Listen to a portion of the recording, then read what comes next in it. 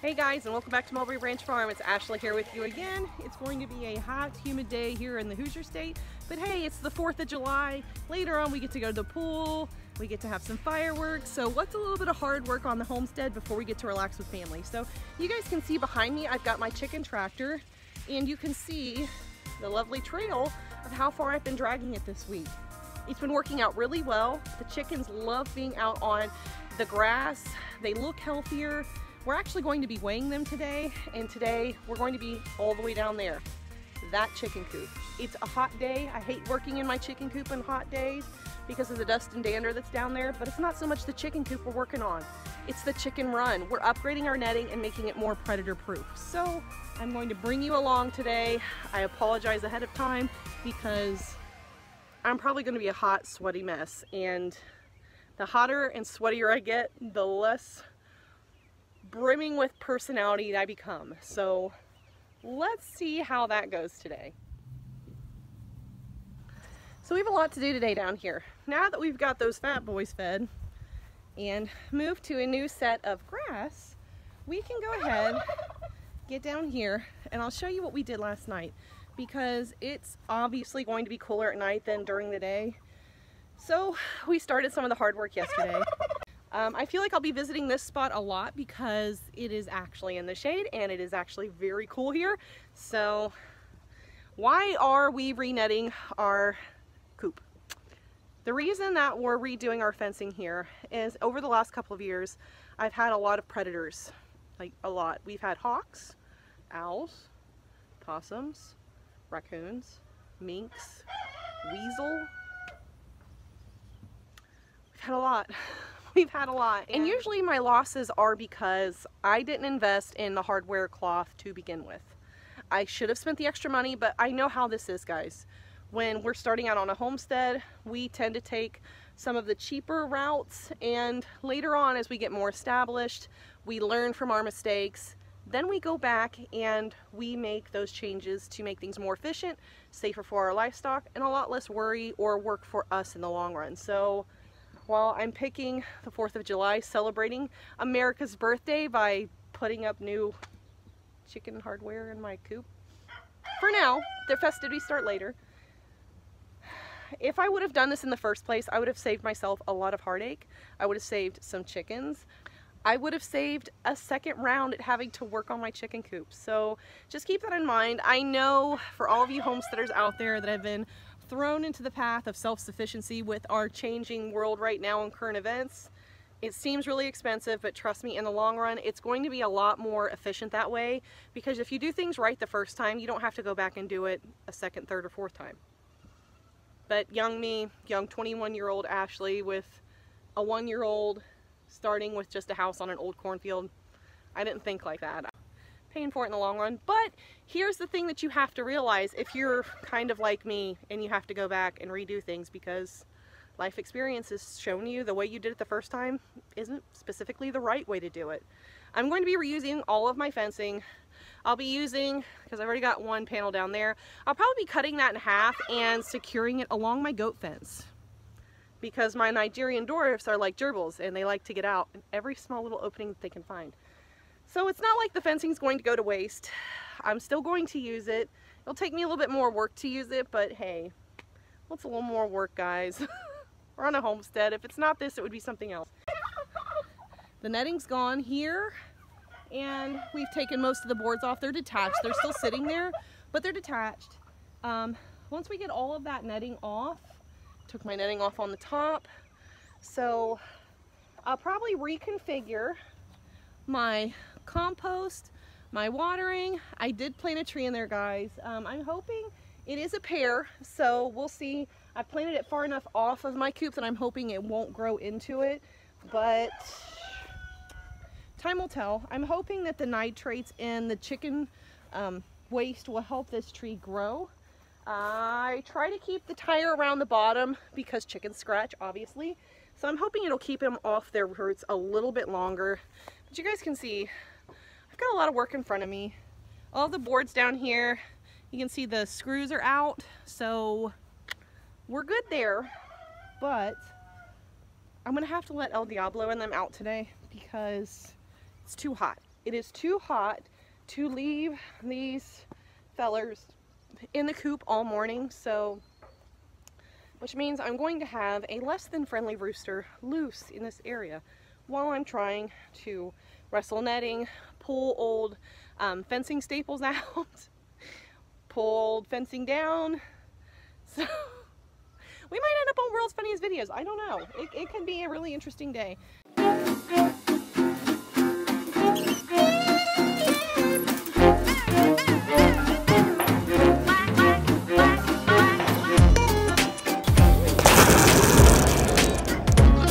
I'm in the shade because it's about 90 degrees and humid here today in the Hoosier State. So let's go ahead and pick up and clean up and get ready to put on the first row of hardware cloth.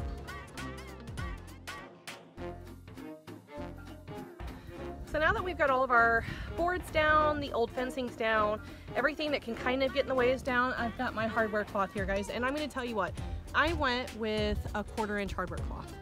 Some people might say that's overkill, Ashley. 1/2 inch will do it. 1/2 inch won't keep out a weasel or snake that can come in and eat chicks or eggs or all kinds of different things. So I decided to spend the extra $1 because, guys, this stuff right here is like gold right now. It was really hard for me to find it in stock somewhere, and I paid quite a bit for it, a lot more than I would like to admit that I paid for it, and it's because I can't get it ordered in from most of my usual suppliers, or every time they get a shipment in, somebody's already bought all of it. So when I happened upon this roll the other day, I jumped on it and went ahead and bought it. So I wish I wouldn't have bought it when it's almost 90 degrees out today, but beggars can't be choosers, and when you've got the free time to get things done, you kind of just got to get it done. So that's where we're at today. I'm going to go ahead and start unrolling this and securing it. I will be cutting my hardware cloth with tin snippers. I just find that this is easier. It seems like it cuts pretty consistently, and I can cut down it just like I would with scissors and paper. So I'm going to go ahead and get this started. I'm hoping just to get at least the 4-foot section up, because this is 4 foot by 100. So the dimensions of my outdoor run are 12 by 24 by 12. So to double that, 12, 12, 24 plus 24 is 48, times 2 is 96. So I should be able to do this with 4 feet to spare, but I don't think my run is going to be a whole 8 feet tall. So I'll probably end up snipping some of it, which that seems like a lot of extra work, but you know what? What's a little extra work, guys? It's not like I'm already doing a little extra work. So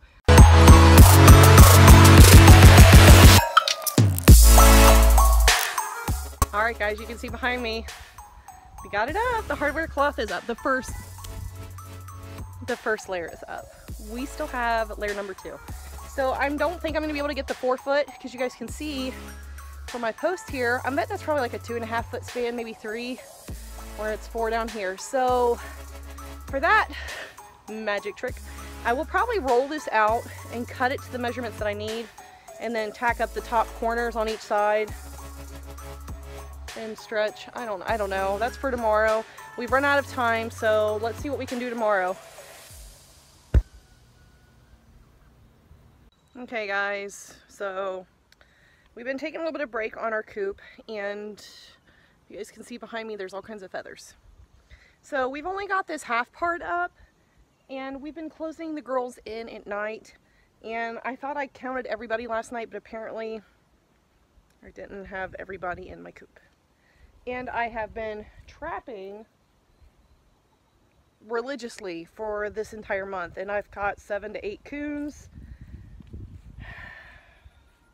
Guess I get to trap again.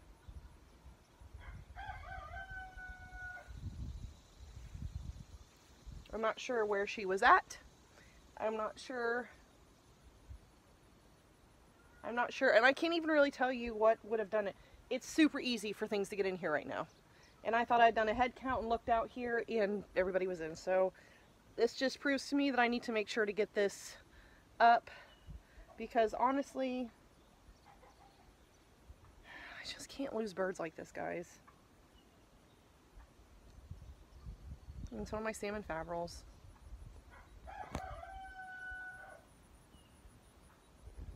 It's just one thing after another, you know? But that just goes to show, just when we take breaks, nature doesn't take a break. So I guess I shouldn't take a break today. I should probably get this all done. Oh, sucks. Okay, I'm in the shade. You guys can probably tell it's really hot out here. So I'll probably be doing a video very soon about how to keep your chickens and livestock cool, because if I'm hot, I know they're hot. So you guys can see, look, I got it up. I'm really proud about that, especially since we just lost the chicken. It's like, I have to get this done today. So I'm still going to be putting netting up on the top there. So there's that post right there, and there's actually a post on the other side. And I'm going to attach a board to that, and I'll be putting netting over the top, not the hardware cloth, just because we tend to get a little bit heavier snows in Indiana sometimes. And I'm worried that this small of hardware cloth is going to hold a lot of the snow up and create a very large weight that's held by not so many supports. So I'm afraid I'll damage it if I do it that way. So I do have like garden netting or flight pen netting that I'll be putting over the top. And it's not so much for my chickens. Yeah, they try to fly over, but it's more for my aerial predators, because I feel like last night was an owl. I just have a sneaking suspicion. We have great barred owls around here. We have great grays, great horns, king owls. I mean, we have very large flying predators in the nighttime that can easily come and do this to our chickens. And the kill pattern was a little different. So head was gone and the rear end was ripped out of it. And I've never seen a coon or a possum do that.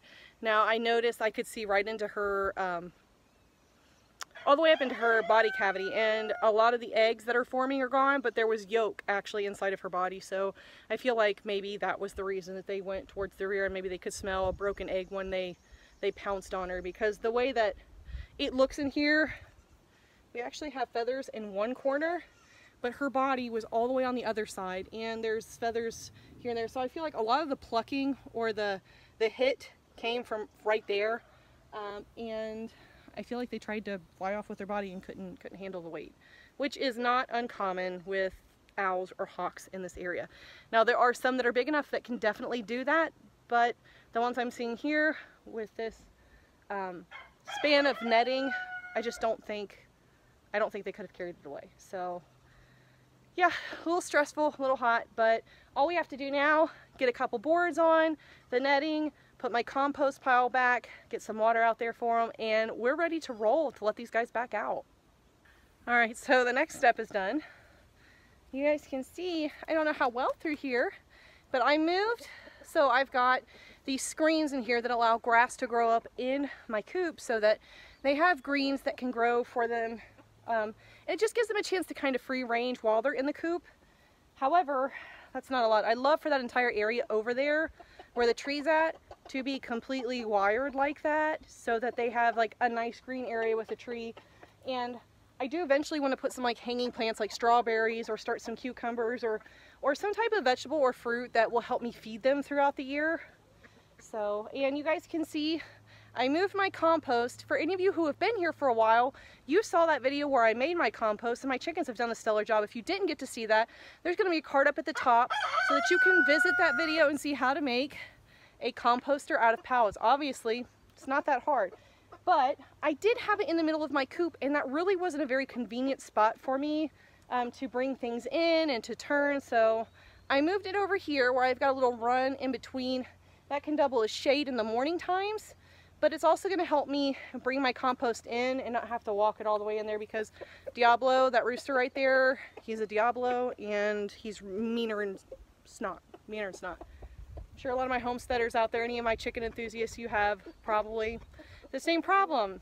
There are roosters that are sweet, that you love, and then there are roosters that remind you you never want to go to hell, because I'm sure it's going to be loaded with things like him, because he's mean. So we've got all that done. I still need to do my wood braces through here, and I've started to weave wire in between just to kind of seal it up. But once I put my boards up here in the middle from the inside, I'll staple the fence to it, so there's really no way anything can sneak in. I'll put my boards on the bottom. Guys, it's hot.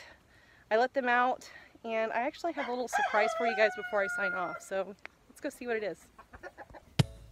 She is in mama bear mode. The reason this one's in mama bear mode is there are 3 little ones underneath of her right now. Let's see, she's gonna attack me, but she knows. Oh, see, there you guys go.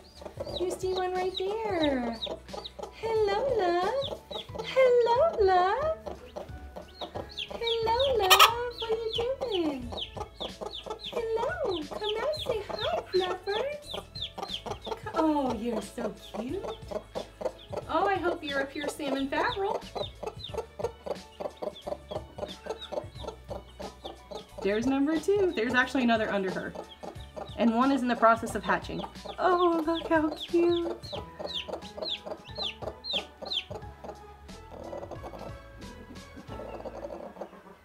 Alright guys, I'm hot. I've been wrestling with chickens, wrestling with dogs, wrestling with everything. So I'm going to sign off for today, guys. Thanks so much for being here with us while we start to improve our coop.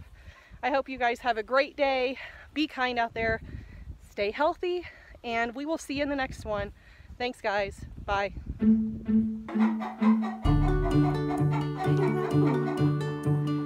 beautiful. Oh, you're beautiful. Django, get out of there.